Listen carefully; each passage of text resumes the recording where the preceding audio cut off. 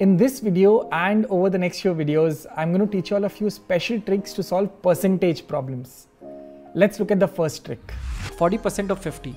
This is equal to 40 over 100 multiplied by 50. By solving this, we get the answer as 20. This was just a basic method.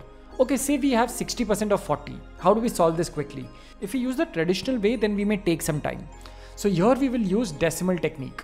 60% is 0.6. So we will write this as 0.6 multiplied by 40.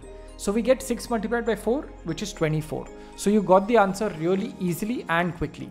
Another trick that can be used here is called the remove two zeros trick.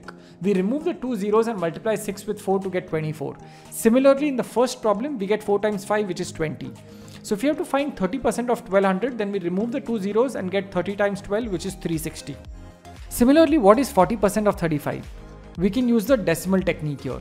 40% is 0.4, and what is 0.4 multiplied by 35? 35 multiplied by 4 is 140, and because we have a decimal point here, we put a decimal point here. We get the answer as 14.0 or 14. So 40% of 35 is 14.